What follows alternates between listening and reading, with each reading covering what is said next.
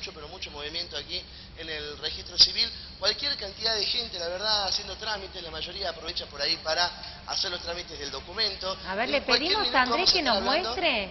En cualquier momento vamos a estar hablando con Mónica Antacle, que ya llegó, ya está aquí en las oficinas del Registro Civil.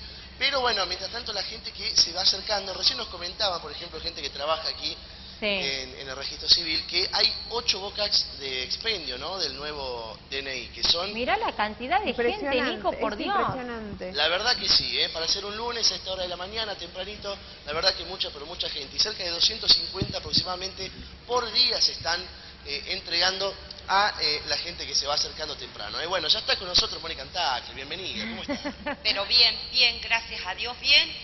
Ya hemos terminado también con la remodelación de la oficina de Santa Ana, ya próximamente se va a inaugurar, y también ya se acaban de hacer los trabajos de relevamiento en la oficina de San Ignacio.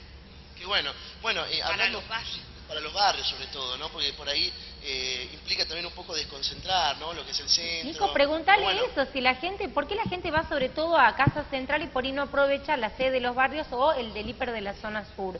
Claro, bueno, consultarte básicamente por qué es que todavía la gente aprovecha para venir a esta sede, sobre todo a la sede central, no estando todavía funcionando la de zona sur.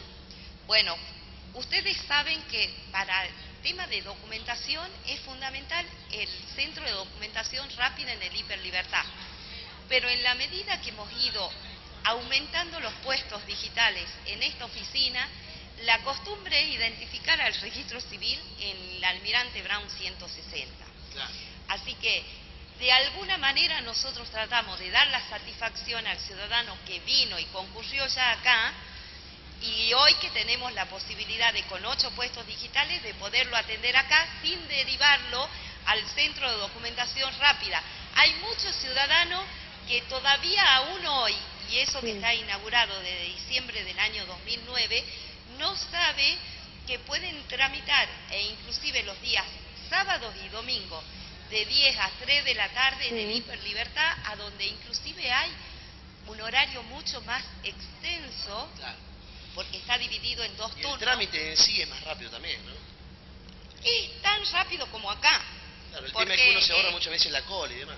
9 de la mañana a 9 de la noche con 2 turnos permanentes, porque a diferencia de esta oficina, que se hace todo tipo de trámite, además de lo de identificación nacional, acá es inscripción de nacimiento, reconocimiento, expedición de partidas demográficas, entrega de DNI, ustedes ven que en la oficina también, así que,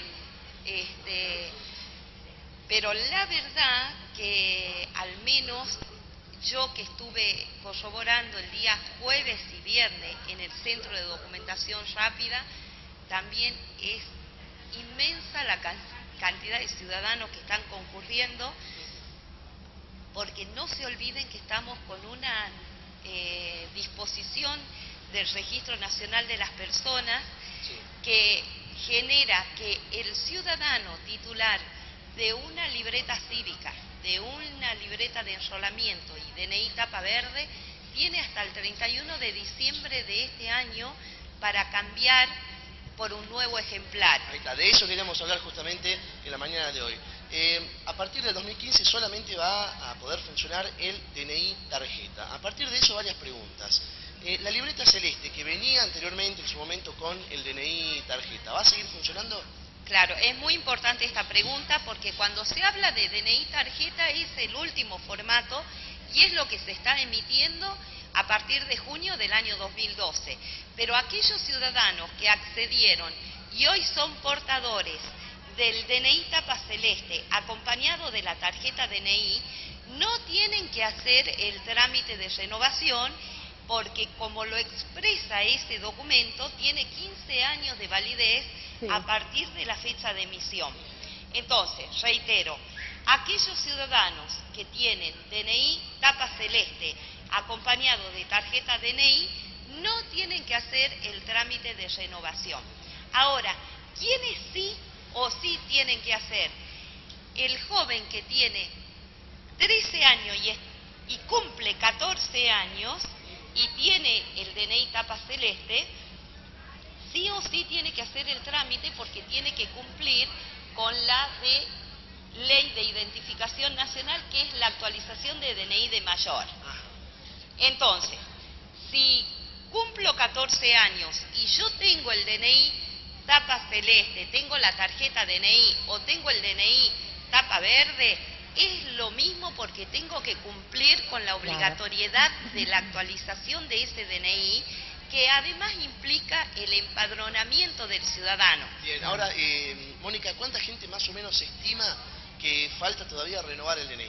El 20% de la población, es decir, el 80% de la población conforme el censo del año 2010 ya accedió al DNI digital. El 20% es lo que nos estaría faltando y es por eso que son las campañas que estamos haciendo, una con la unidad móvil que recorre toda la provincia y fundamentalmente los lugares a donde es de difícil acceso para el ciudadano, como puede ser los parajes, las comunidades aborígenes. Ahora, ¿se va a dar abasto, es la pregunta, quizás con lo que está faltando todavía y en el tiempo que queda? Bueno, la verdad que en la mayoría de las delegaciones que son cabeceras de departamento ya se están instalando nuevos puestos digitales que lo entregó el Ministerio del Interior y Transporte de la Nación. Y en lo que hace al orden de Salta Capital, el habilitar puestos digitales en las oficinas de los registros civiles que tenemos en los barrios también indiscutiblemente va a facilitar. Y no quita otro tipo de medida, tal vez que se tome en el mes de noviembre, como una ampliación de horario en oficinas más importantes o también hacer operativos documentarios en determinadas zonas y lugares. Bien, le voy a pasar el retorno a Mónica para que esté en comunicación con Vale, con Ceci y con Pancho que están en el estudio. Muy bien, hola Mónica, te saludamos, buen día, gracias por recibirnos. Al contrario, gracias a ustedes. Ustedes están demostrando lo que es la concurrencia en el registro civil. Tremenda, es impresionante, es impresionante. Sí. Bueno, queremos preguntarte, Mónica, ¿cuánto tiempo la persona que va a hacer el trámite se demora en tramitar su nuevo documento y cuánto sale? A ver, el tiempo siempre es conforme la demanda, pero sí te digo una costumbre que al menos se verifica prácticamente todos los días. Los ciudadanos tienen incorporado que el venir al registro civil es venir en horas muy tempranas y es cuando mayor cantidad de gente hay. Probablemente, y es un testeo que ya lo hemos hecho, cuando uno viene después de las 11 y media de la mañana, prácticamente entra, se le otorga su número y pasa directamente al lugar de la identificación y el trámite del puesto digital no lleva más de 15 minutos. Claro. El costo es de 35 pesos. Bien, se y mantiene. Como estamos atendiendo muchas personas, también a los extranjeros que están renovando sus documentos, es importante advertirles que ya no tienen que venir ni con la foto, ni con el temor a que le digan, bueno, esta foto no sirve, porque hacemos de modo digital todo en el puesto, tanto la foto del ciudadano, la extracción de sus huellas, la toma de sus huellas, como la firma digital. Mónica, ahora supuestamente hasta el 31 de diciembre va a haber tiempo para renovarlo, es cuando vence el plazo. ¿Qué pasa si por X razón una persona no puede todavía realizar el trámite hasta el 31? ¿Qué va a pasar después? Bueno, a ver, todavía no salió la disposición creando los efectos, pero por principio general, si vence el documento, esa persona se va a ver seriamente afectada al momento de que deba acreditar la identidad en cualquier acto de su vida civil, más allá de las cuestiones electorales.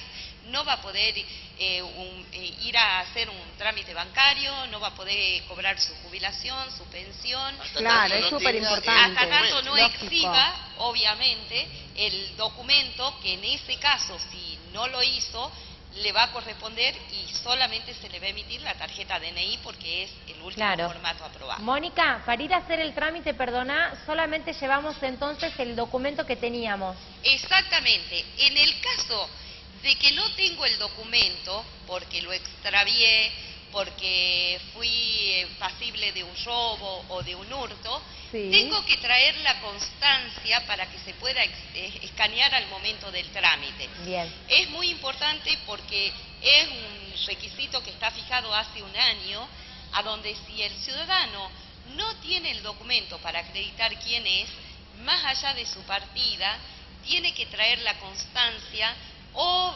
policial respecto del extravío de su documento o la denuncia que ha hecho en el momento de que se lo hayan sustraído. Otra consulta, Casa Central ahí en Almirante Brown, está también el Centro de Documentación Rápida en el hiper de la zona sur, pero también hay algunas sedes en algunos barrios.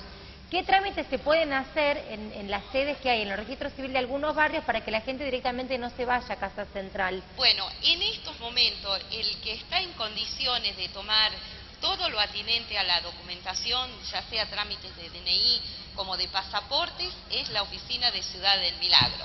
Y prontamente ustedes llaman a tener la noticia, se están habilitando oficinas con puestos digitales en Barrio Santa Ana, en el Tribuno, en el Barrio Santa Lucía.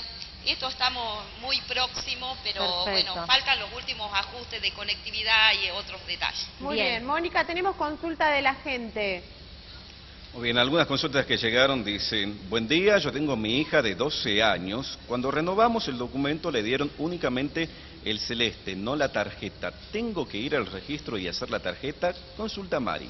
No, en ese caso es porque cuando se emitía doble formato, venía acompañado el DNI tapa celeste de la tarjeta cuando estábamos hablando de mayores de 16 años. Para los menores se le emitía exclusivamente el librito celeste, para que me entienda la ciudadana. En ese caso no es obligación que venga y lo que tiene que esperar es que cumpla su hija 14 años y venir conjuntamente con el DNI tapa celeste más la partida de nacimiento y hacer la actualización de DNI de mayor con un costo de 35 pesos. Perfecto. Otra consulta dice: hola chicos, yo tengo los dos, el celeste y la tarjeta. ¿Esta me sirve o es lo mismo? ¿Tengo que hacer una un nuevo DNI? Y de ser así, ¿tengo que sacar una partida de nacimiento actual para poder hacer el trámite? Gracias. No. A ver, para los trámites de DNI, a excepción de la actualización de DNI de mayor, que como reitero es cuando el joven cumple 14 años, muy excepcionalmente se pide la partida al ciudadano. Normalmente es como cuando no coinciden los datos que está declarando o formulando el ciudadano con la base de datos del Registro Nacional de las Personas. Este ciudadano no está obligado a cambiar porque tiene el DNI tapa celeste acompañado de la tarjeta e insisto, tiene una validez de 15 años desde la fecha que se lo han emitido al ciudadano. Perfecto, ya tiene la tarjetita, así que se quede tranquilo. Exacto. Mónica, recién nos consultaba en el caso de un señor que tiene su papá de más o menos 85 años, que es diabético, que no se puede trasladar. ¿Cómo se hace para tramitar el documento en ese caso? Bueno, en ese caso es solamente una notita por algún familiar directo que tiene que interponer acá en mesa de entrada del Registro Civil en la Brown 160 y nosotros acudimos, y acompañando un certificado médico, el de cabecera o del médico tratante, a donde consta que el señor no se puede trasladar a ninguna oficina.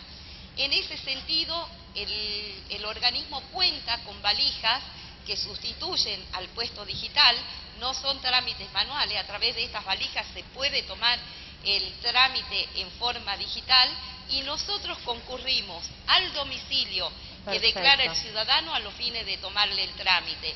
Prácticamente desde que tenemos la valija, que nos otorgaron 5 valijas el Registro Nacional de las Personas, ya vamos como 600 trámites a domicilio, tomados no solo de manera particular e individual, sino también por ejemplo, en los asilos, en los hogares para la tercera edad o para aquellas clínicas o sanatorios o hospitales a donde hay pacientes que tienen enfermedades psiquiátricas y les es complicado trasladarlo, Claro. también nos constituimos, y al igual que en la cárcel, ¿no? Bien, bueno, hay muchísimas consultas. ¿Qué más, Pablito? Este mensaje dice, buenos días, tendrían que ponerse de acuerdo en dar la información por el DNI. Dice, fui con mi hijo, ya está por cumplir 17 años y le dijeron en el Hiperlibertad que no está vencido el documento. Efectivamente puede ser así, si es que ese joven que tiene 17 años actualizó al momento que cumplió los 16 años y se le emitió el DNI tapa celeste acompañado de la tarjeta, o al momento del trámite ya estaba vigente el nuevo formato que es la tarjeta DNI, y ahí no tiene que renovar. No hay ninguna contradicción siempre y cuando ese joven de 17 años haya actualizado Bien. como era en su momento a los 16 años el documento. Y que se fijen, porque tanto la tarjeta como el DNI tapa celeste le otorga la validez de 15 años. Bueno, Mónica, tenemos muchas consultas, vamos a volver en un ratito. La última cortita antes de cerrar esta primera entrada es la cantidad de gente que se ve hoy, no es la de todos los días, o sea, generalmente los lunes está así. Sí, la verdad que estadísticamente los lunes Claro. es cuando mayor cantidad de ciudadanos concurren, porque también aprovechan ciudadanos del interior de la provincia que vienen a hacer otro tipo de trámites para hacer lo que necesiten de su documentación, Ajá. ya sea una partida de nacimiento, que en ese caso tienen trato diferencial porque se las otorga en el mismo día, como así también a lo mejor aprovechan que vinieron por otros temas y hacen el documento acá en la sede central. Ajá. ¿Cuánta gente se calcula que puede haber un día como hoy? Bueno, prácticamente más de 1000 personas, porque Claro. entre los trámites de partidas de nacimiento, trámites de inscripción de nacimiento de recién nacido, también nos estamos acercando a la época pico de celebración de matrimonio. Acabo de venir también de la oficina de matrimonio y también más todas las personas que vienen por los trámites de DNI y pasaportes. Claro. Bueno, Mónica, volvemos en un ratito, siempre agradeciéndote tu predisposición. Al contrario, gracias, Cecilia. Un beso, volvemos en un toquecito.